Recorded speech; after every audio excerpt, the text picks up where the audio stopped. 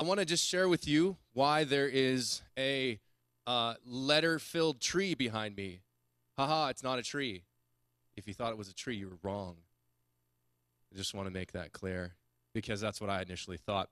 So Mickey, my wife, showed me a picture on her phone of something that we could use to draw our attention to Jesus this season, right? And we understand that we're doing that all the time, but what could we focus our attention on that would draw us maybe even deeper into God and closer to Jesus? And so the idea of this thing behind me, what is it? Any ideas? It's a Bible. It's a book. Some of you are like, Trey, what's wrong with you? Did you ever think it was something else? Yeah, it is a, what'd you say? That's right. It is a book.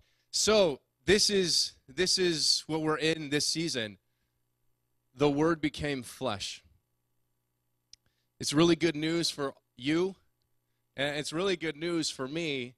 We may not all understand what that means, but I believe that as we unpack what it means that the Word became flesh, we will find ourselves more fixated and more excited about the person of Jesus Christ and his kingly rule here for us now. That's my hopeful anticipation, and I invite you into it with me. I want to pray and listen for a moment, and then we're going to go ahead and jump in. So just pray with me. Father, there's nothing in me that can glorify you unless you do it. You have given me your Spirit. You have welcomed us all into fellowship with you, Jesus. And this morning we welcome you and say, stay here, please. You speak, God. May your word be illuminated by your Spirit. May no one hear a man, God, if people come and all they hear is a man not being me, then I missed it. Jesus, we want to hear you, and so we say thank you for speaking. In your name, Lord, be glorified. Amen. Amen. For those of you who might not know, we are in the Advent season.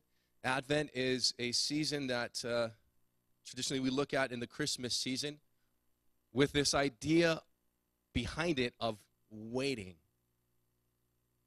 And now, I don't know what waiting looks like for you in your life, but waiting can hold different kinds of feelings for us, can't it? Now, I'm going to get to that in just a minute. But before I do that, I want to come back straight to this passage. It's in John's Gospel.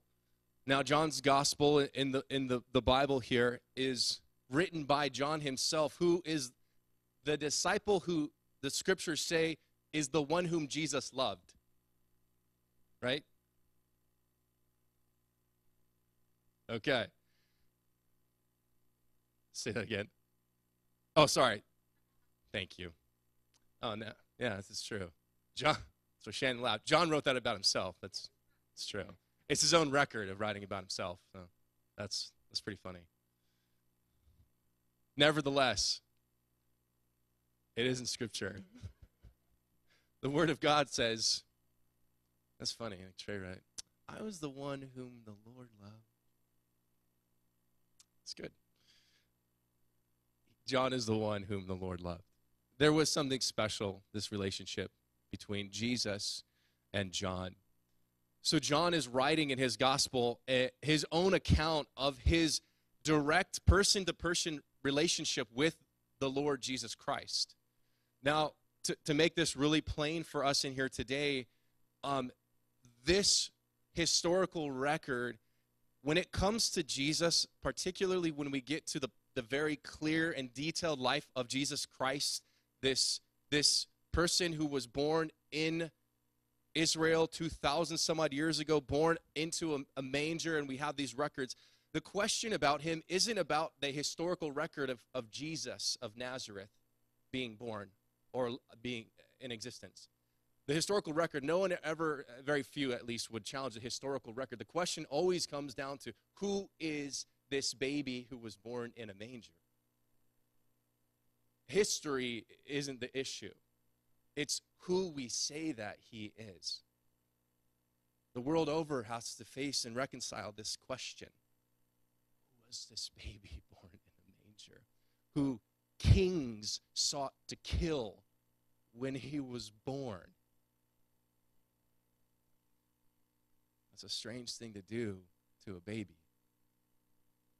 I just want to point us to John's gospel when he says this about Jesus. Many would be familiar with what John starts his own gospel with. Verse 1 of chapter 1 says, "In the beginning was the Word, and the Word was with God, and the Word was God." Move down to, I believe it's verse 14. Make sure I'm saying that right. It's verse 14, I believe, where he says this. Yes, he says, "The Word became flesh and made his dwelling among us. We have seen his glory, the glory of the one and only who came from the Father, full of grace and truth." And so just in brief, as a foundation for this season, Shannon's just smiling. There's just certain people in your life when they just smile at you, you just laugh. Like, you just make me happy. Don't stop. Sorry.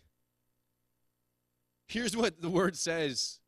The Word became flesh and made his dwelling among us. So just to be really clear, there's two words that have to connect, the Word and his. You and I might think of word and we go, oh, word, like what Trey is speaking right now. Those are words that he's speaking.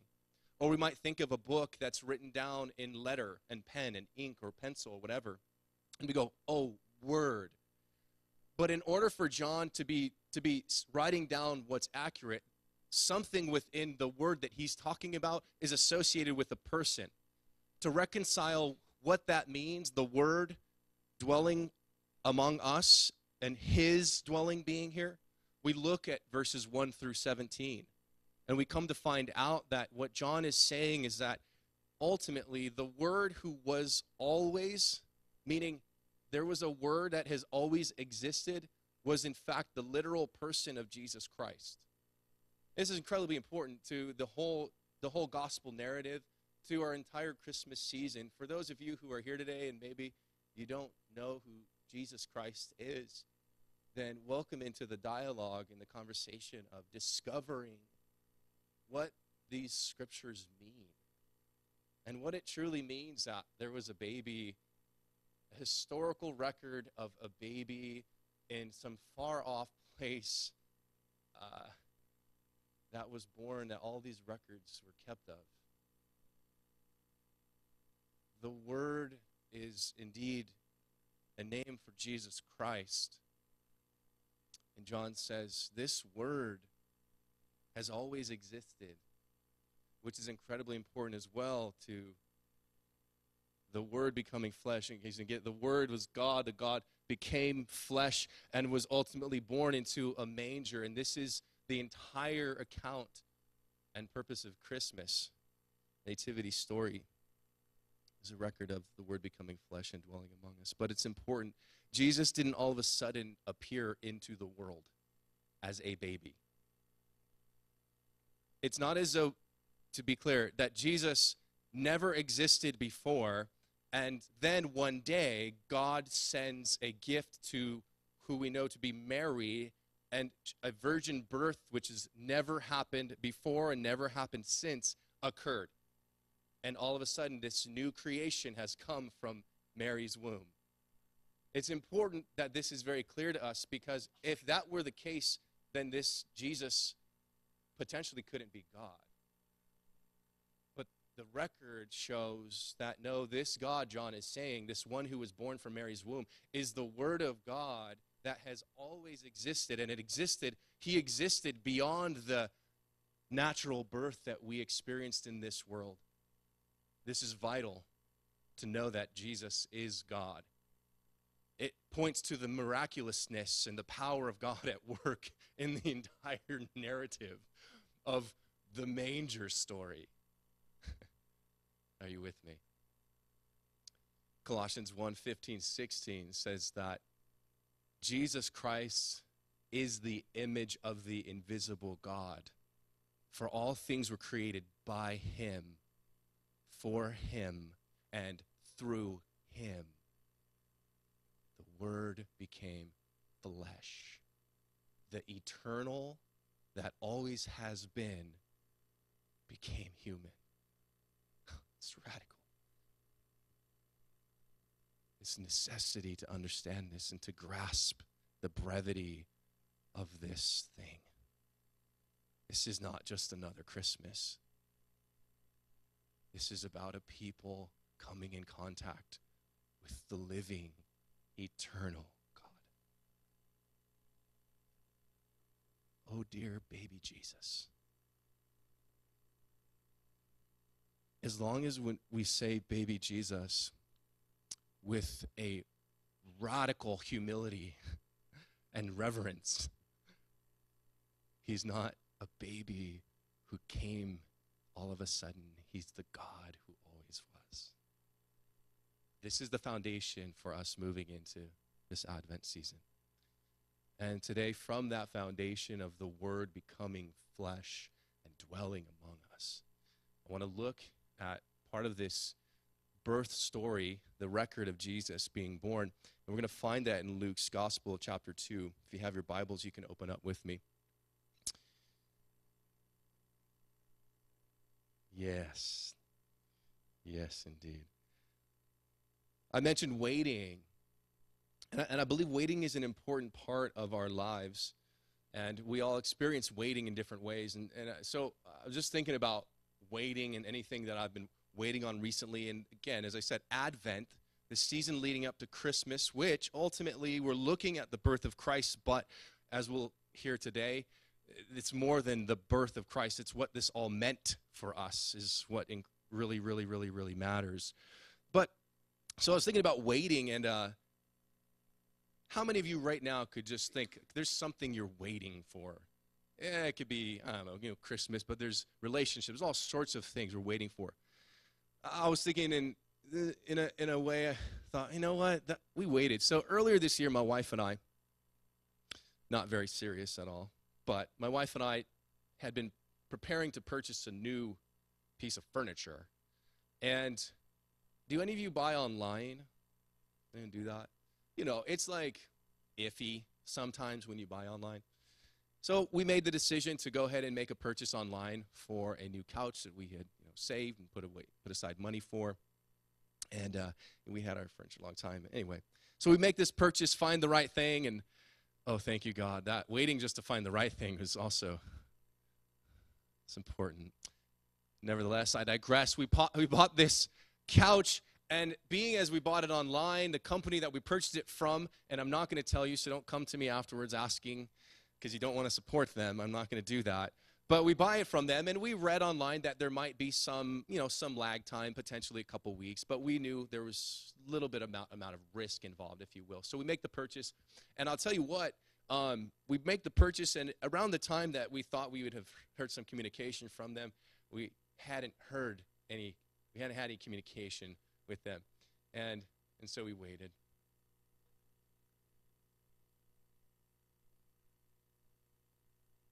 So I decided to go ahead and contact them. And those of you who know, I used to be a bill collector for about 5 years of my life. But that life is gone. So thank God there's new grace for me, living in me, because I'm learning new ways of communicating all the time. And so I just disconnected. Hey, haven't heard anything. They get back to us. This communication and contact began, I think, about a 2.5-month process for us. I think I'm saying that right. Not embellishing, but 2 to 2.5 months for us to contact them, hear from them, wait. Contact them, or they finally, maybe contact us, wait. Now, mind you, they have our money already, which is always the consumer's issue, right? And, consumer's issue, and I'm not knocking, companies at all. I'm just saying the problem with the consumer is when you give your money, you hope for the service. That's one of the places God wants to free us. How do we work that out? I don't know. Keep praying. So we're waiting and waiting and waiting. And finally, after this, back forth and these conversations, like, oh, God, thank you for the opportunity for more faith, for more humility, because I certainly needed it.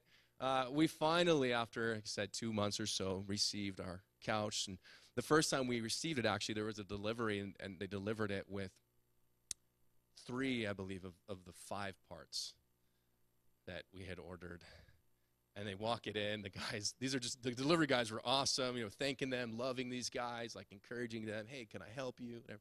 They walk in, and they actually dropped 4 pieces off. And I said, you don't have the 5th piece. And so we looked at the others, and only 3 of them were right. 1 of them was wrong, and they didn't even have the final piece. And so I said, thank you, Father. God, thank you for the joy of being pruned. It's real. It is real. So they took it back, and finally, it was another couple weeks, and we got our whole pieces. But how many of you know what it's like to wait? Yes. Breathe in, breathe out. I am waiting. See, waiting for the fulfillment of anything can cause us great frustration, great angst. Even in anticipation of what is to come, there can be feelings that are so far out there you don't even want to confess them this morning.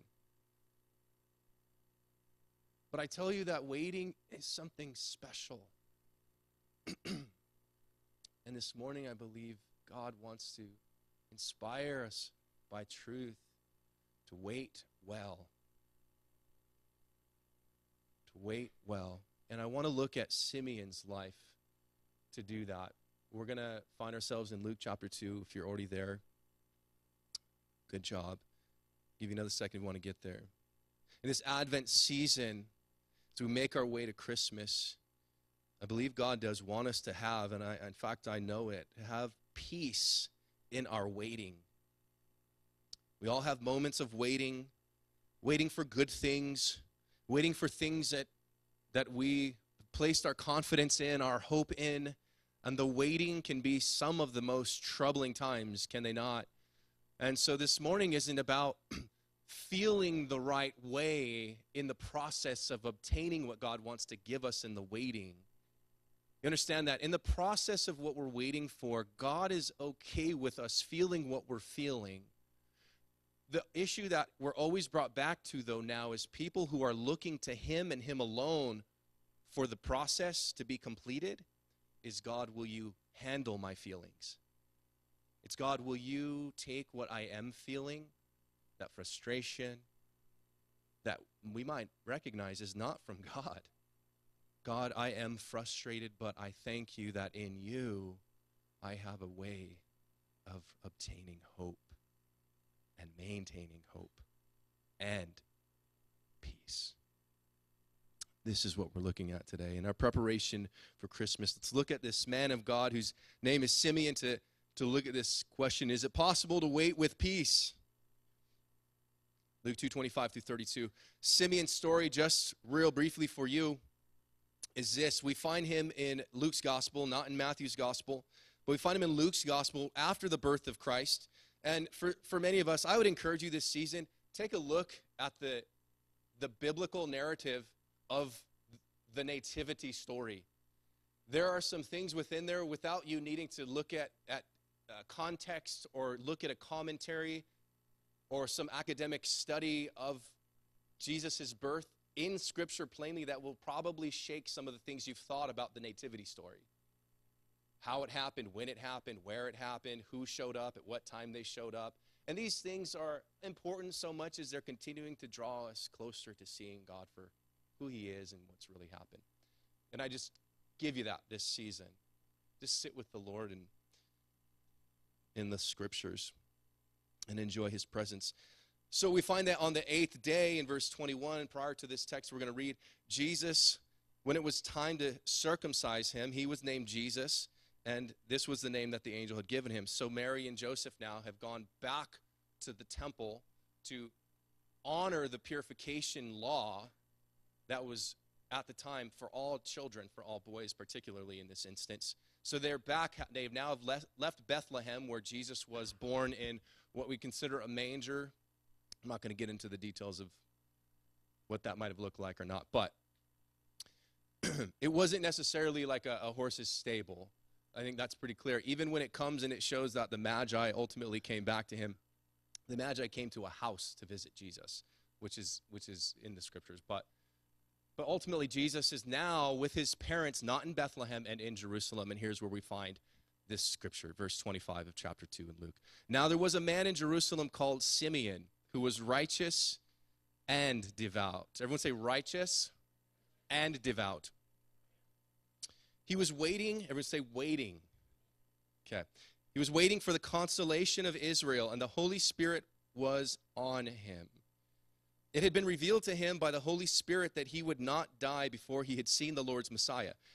Moved by the Spirit, he went into the temple courts. How did he go to the temple courts? He was moved by the Spirit of God into the temple courts. When the parents brought in the child Jesus to do for him what the custom of the law required, Simeon took him in his arms and praised God. So here's what we know at the very least. Parents with babies are uncomfortable. It's like, Trey, you mean to say that this man, who we would assume to not know Mary and Joseph maybe by first name at all, what he recognizes by the grace of God is the Holy Spirit, who is God on the earth. God told him in advance that he would get to see the Messiah who Israel had been waiting for, and his life wouldn't end here on earth before that would come to pass. So he sees in his spirit, the Lord says, that's him. And he swoops up Colleen and Shandon's little baby, precious Eden. And, yeah, I mean, this is a bold sequence that's taking place. You've got to understand, I think within the little details, we don't always imagine what it looked like and what it felt like and sounded like. And some of you are people who might get really close to other people's babies. It's okay. Some of you parents are parents who don't like you people who get close to their babies. I'm just kidding. There's freedom and permission. There's grace. Listen, we get to enjoy this time together. But listen, going up and grabbing someone's baby whom you don't know is really crossing some boundaries, I would say. But we come to see Mary and Joseph weren't put off by it, and culturally speaking, there's some things within culture at the time that wouldn't have been that shocking necessarily. But there's something within Simeon when he saw this little baby that compelled him to do this.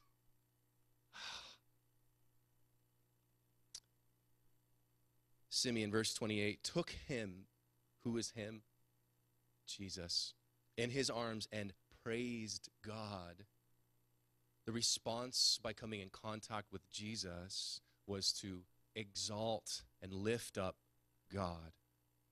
That's why when we talk about baby Jesus, please recognize Jesus was just as much king of the universe as a baby, as he was before the foundations of the earth, as he was when he was hanging on a cross at Golgotha at the end of his earthly ministry, as he was when he resurrected from the grave, as he was when for 40 days he gave the signs that he was God by resurrecting from the dead and walking and talking, and then his ascension. It's the same God. The response when we see Jesus, it's the same God. Sovereign Lord, Simeon says, as you have promised, you may now dismiss your servant in peace. For my eyes have seen your salvation, which you have prepared in the sight of all nations, a light for revelation to the Gentiles and the glory of your people, Israel. I want to say this, the beginning of Jesus' life also points us to the end of his life.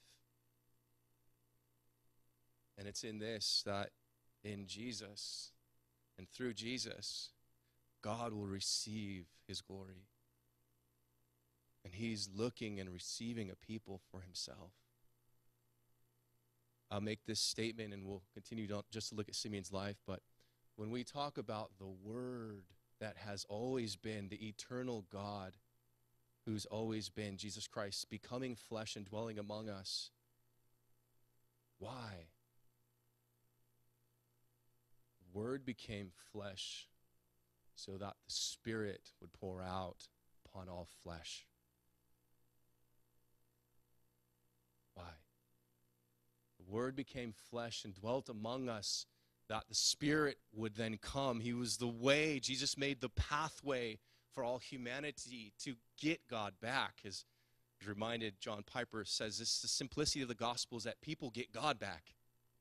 All this searching and pursuing in our life that has led to ends and a dead end, and this one went a little farther, and this was a dead end, and I still left wanting for more and not satisfied. He says, Jesus, when becoming flesh, dwelling among us, made it that the Spirit would now pour out on all flesh, and we get God back.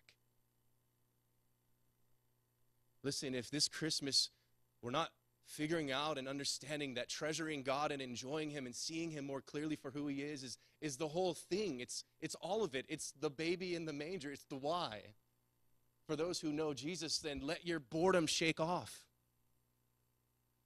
And let our lack of zeal and passion for seeing Jesus for who He really is get crushed for God's glory and for your gain and my benefit. It's not just another Christmas. It can't be. Can it be? I mean, can it just be another Christmas? Please, God, no. This year, God, I want to see that the Word becoming flesh transformed everything. It literally transformed everything, and that all eyes on those who didn't even know God, people, magi from the east, were drawn by the symbol of God in the sky that would lead them to praise and worship this Messiah, this King. The eyes of the world are being drawn to Jesus.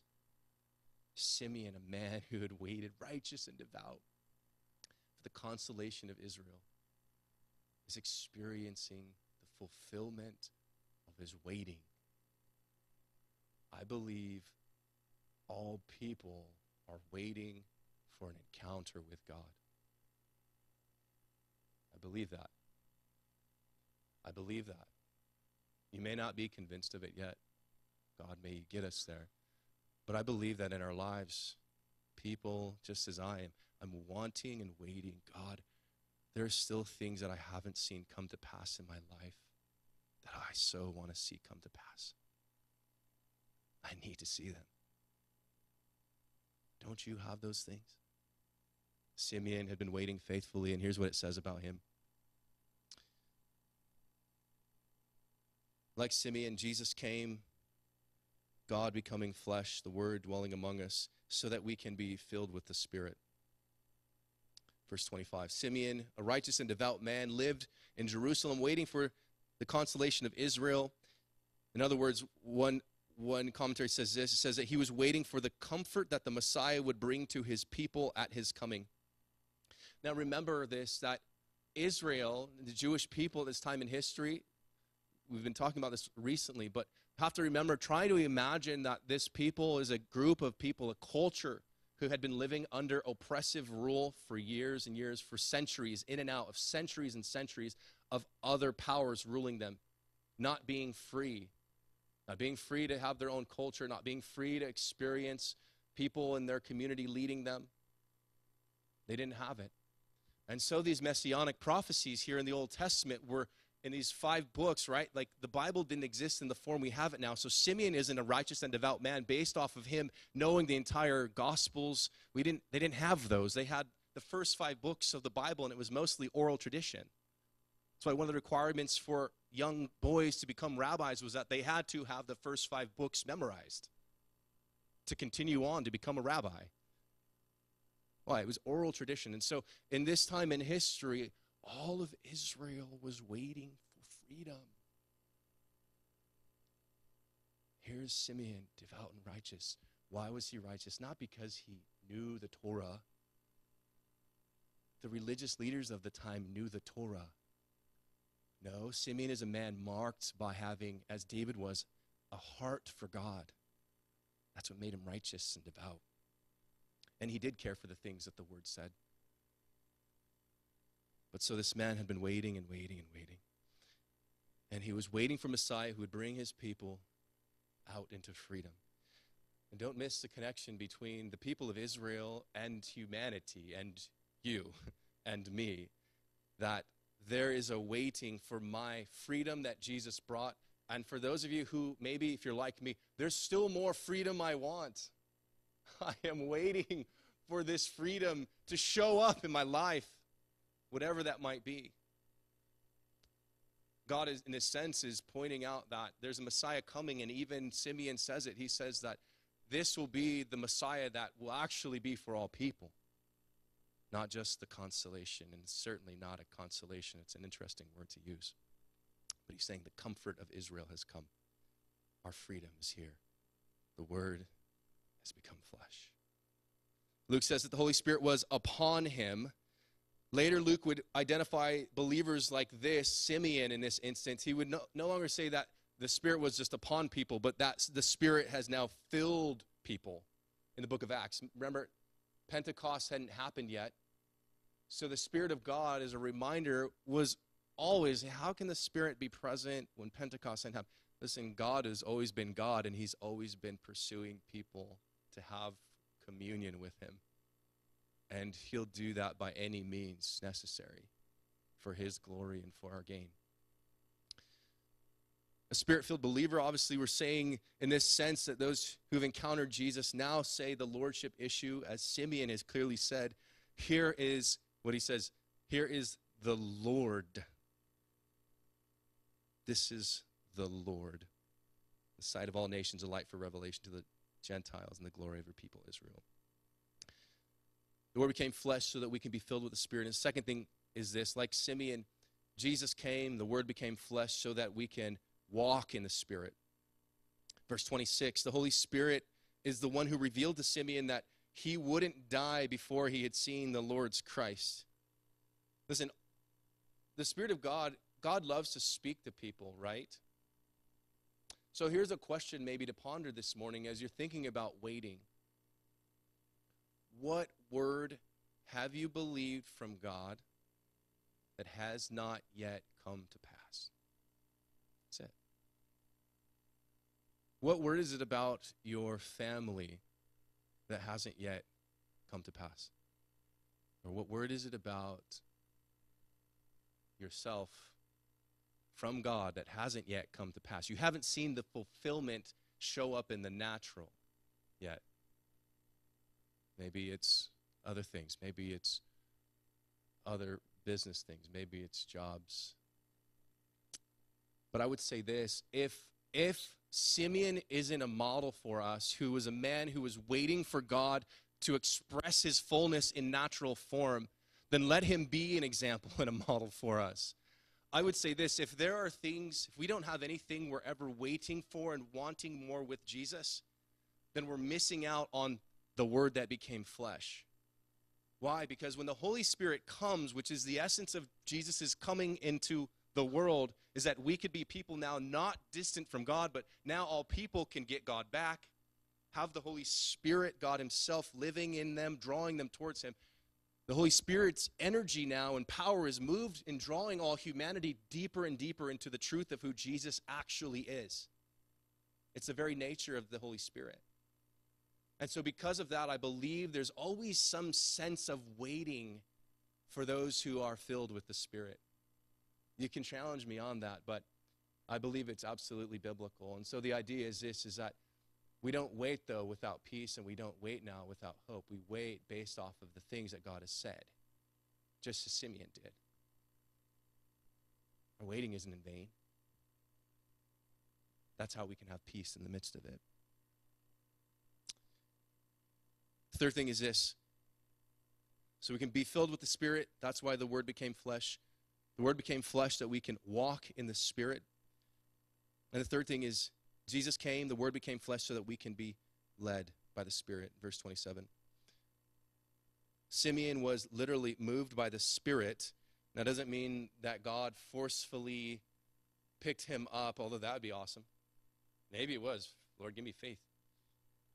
I've heard plenty of stories. Actually, I had testimony, guy levitating at a camp I spoke at.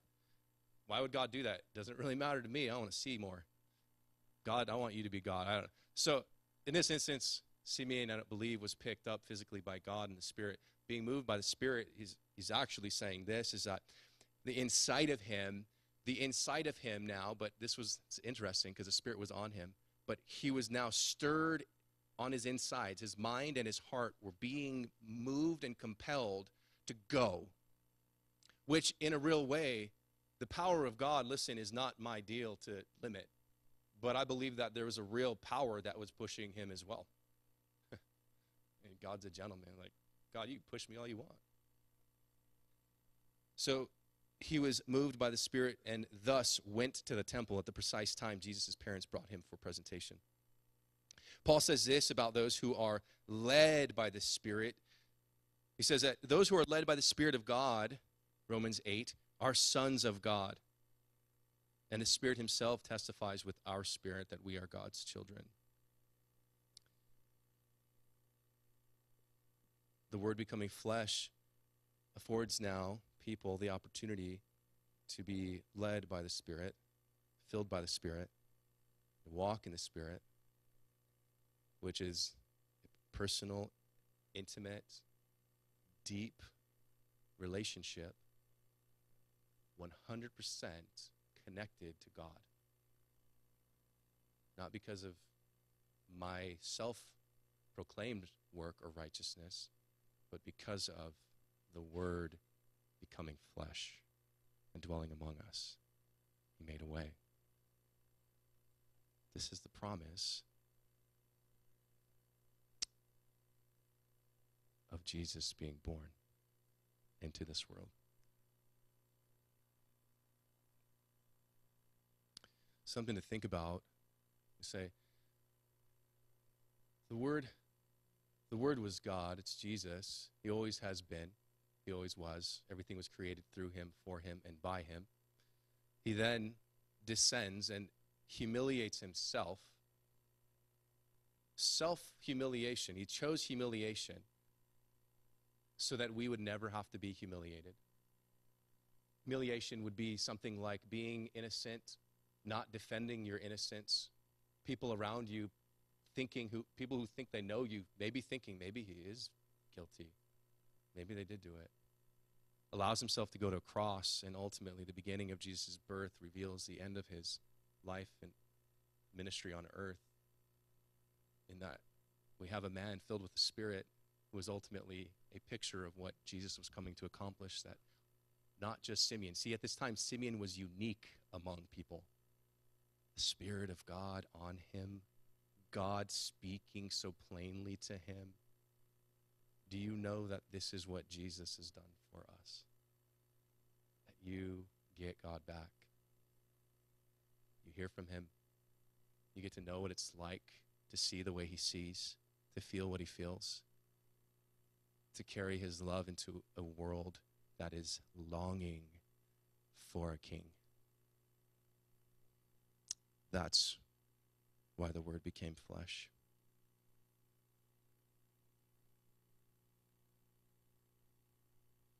We're going to do something that will allow us to step into this waiting.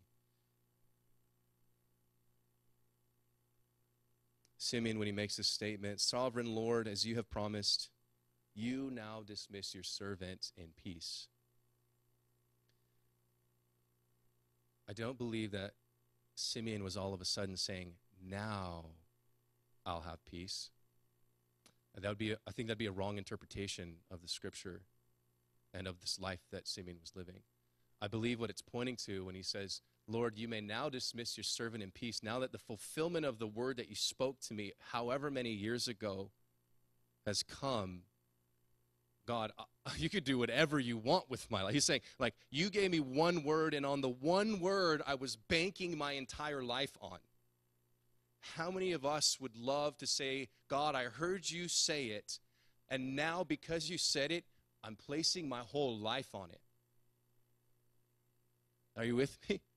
Like God, because you said you would redeem my family, God, I'm placing all of my faith and life on the word that you spoke, not me. It doesn't have to do with me, but Jesus, that you said it. Here's where I see it in your word. I thank you, God, and I trust you, and I believe you. Father, and in the process, though it's groaning at times, and it's arduous, and it's difficult and burdensome, God, I can have your peace right now. I believe Simeon had peace in the process because his anticipation was that God would fulfill what he said. That's it. God would fulfill what he said. Some of us hear that and say, oh, well, Trey, I heard this. I heard this one point. And it didn't happen. It didn't. We get in the habit, something happens in us, and we start to think when God did say something, and whatever appears to not show up in the natural, we go, oh, well, that didn't happen. That's not, I must have misheard. Listen, here's what I would submit to you. In all things, God's word is never showing up false or inaccurate. But we are learning in the process what he means when he says it, his character in the process, and to be shaped by the word that he gave. You see, people for him are being born deeper and deeper into who he is. The word became flesh and dwelt among us, that we would be people who have peace in the waiting. God, I want peace. But Simeon was confident it would come to pass. You have been given today a red card. You have that red card. This right here. You hold that up. Make sure, does everyone have one? It's important. Some people don't have one. Is that correct? That's a better thing to do. Who does not have a little red piece of paper? Can you help with that? Or did you want to share? Okay, Mickey's going to share. You got them, Harvey? Will you grab, there should be some out there on the desk. So we just grab this red piece of paper. So as we step into this time of movement, stepping into this place of Advent, our waiting, Mickey's going to share with you what that looks like to actually connect this to Jesus himself in our process. Yeah, if you would hold your hands up if you don't have one of those. I'll give this over to Mickey. Great. Excuse me. So we were just in Minnesota, woo woo, for Thanksgiving. That's my home, and we had the privilege of and the honor of visiting my best friend and her husband and her family right before we came back here. And my best friend Michelle, her husband Billy, since their marriage and since before that, he had headaches for a long time. Didn't know what it was. Sometimes he'd pass out. And then a couple of years ago, found out he had brain cancer. And, excuse me, he went and he had brain surgery to remove one of the tumors. And it was successful. Yay. And then about a year after that, he had to have another brain surgery for another tumor. And that was successful. Yay. And then, so it's been a year since, about a year, maybe a little over, since that last brain surgery. So, you know, it was a long story, but it was a lot of waiting and wondering what was going on before we even found out he had brain cancer. Then when they found that out, okay, great. Now we know what to do and we can take care of it. And since that last surgery, he now has this mysterious illness. And he will just, his lactic acid basically will calcify. So he cannot, so like when we visited him, he couldn't move his hands. This was about as far as he could close it. And if you forced it closed, he'd probably scream and pass out from pain. And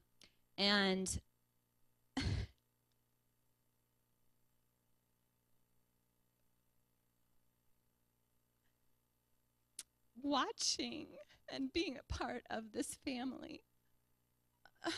Michelle is basically a single mom now because she's caring almost full time for Billy, but He can't, he never knows if he's going to be able to walk one day, or do anything to help, with the children. They have 3 children. And watching this family together and hearing from Billy mostly, he said he has learned that he wants to suffer well and is learning what it looks like to suffer well.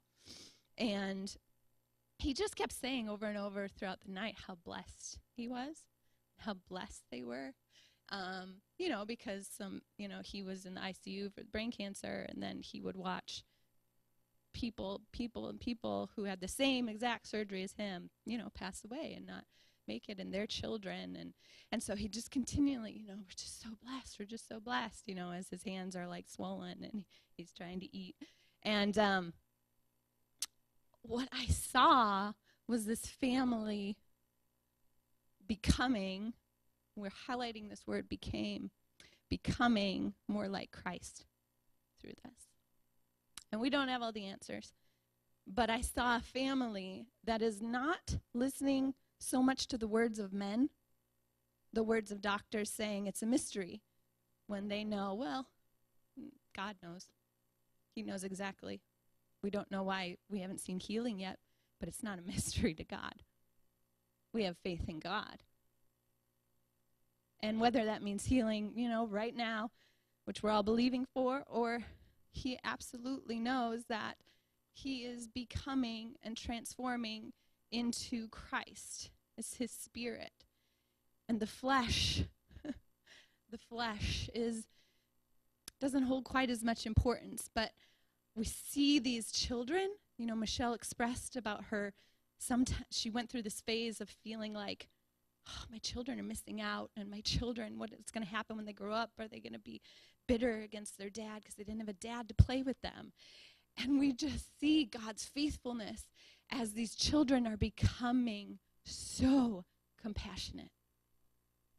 I don't know if I've seen children so servant-hearted, so patient. And I can imagine that when they see other people suffering now, it's not with, scared eyes, but it's with love and an I understand. And they're knowing more and more of who this Jesus is, who came to suffer for them. And so God's words are just literally becoming flesh through them. His words that they're not alone. They're living this out. His words that he is their all, their everything. And it was so moving and so beautiful. And if there's a family that's waiting, they've been waiting and waiting and waiting. But there's this peace that just penetrates them. And it's not something you can put on. It's not something you can fake when you're with them.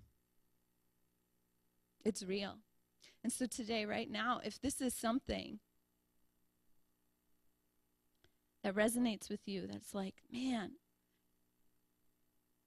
I've been waiting, and I want his word of peace to become flesh in me. You write that thing down. Whatever it is, you write it on this piece of paper. You use words to write it down.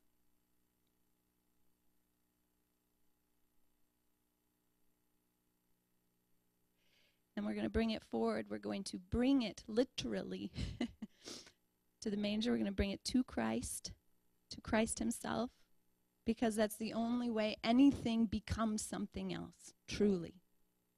That's the only way anything transforms and becomes into something, is when we have Christ. When we bring it to him, when we let him in and transform it.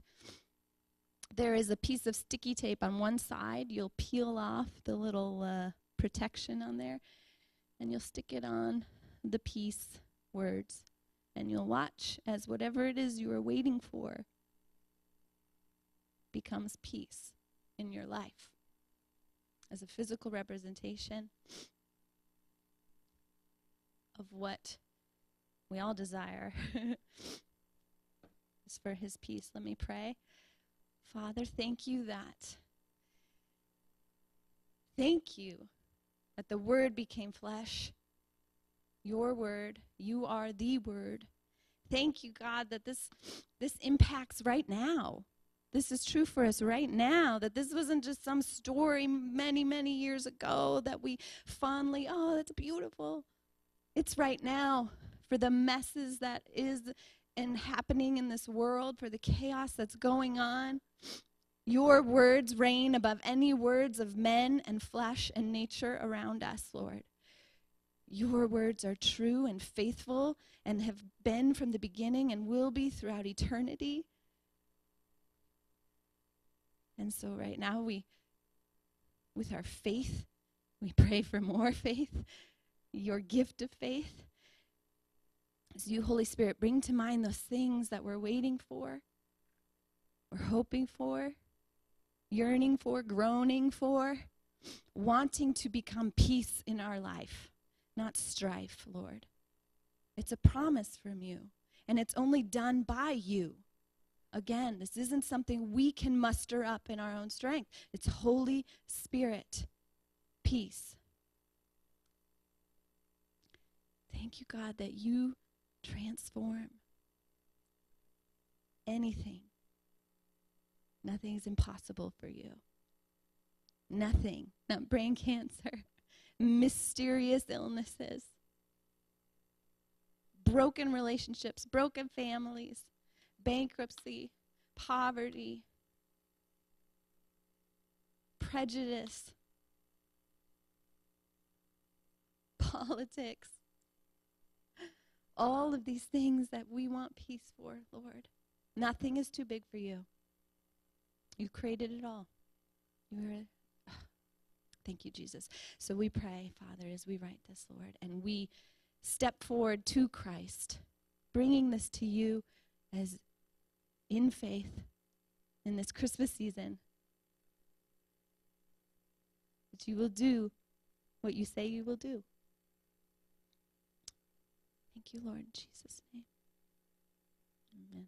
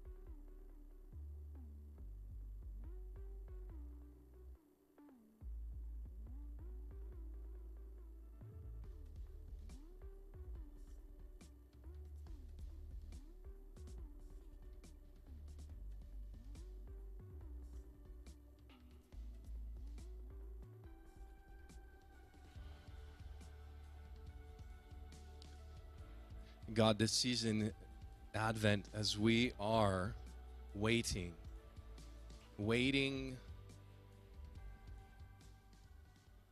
on the promises to come to their fulfillment. Thank you, Jesus, that in you, our frustrated waiting becomes peace. Our uncertain kind of waiting becomes glory. In you, Jesus, comes the hope of all abundance that ultimately and mostly is a life absolutely undone by your goodness, walking filled with your Spirit, under the power and leading of your Spirit, God, and being moved by your Spirit. God, there's no greater life. And so as we wait, thank you, Jesus, that you are shaping us into the fullness of Christ who lives within. We claim that as our promise today. In our waiting, we are becoming more like you. So, Lord, thank you for fulfilling your word, and for us, God, as a people, getting to groan and wrestle through and into truth together. We will not settle for less, God. We will not lower your promises, your word to what we're seeing, but God, we will charge each other to say, keep believing. Our God is faithful. Father, today, for those who don't know what it means to be loved and known by you, Jesus, I thank you for the grace of your invitation falling upon them by your power to say, Jesus, you became a man, Jesus, that ultimately they would get God back. So thank you for revealing that to us today, Jesus. We love you. We say, speak all that you want to speak for your glory and for our gain. In your name, Jesus, amen.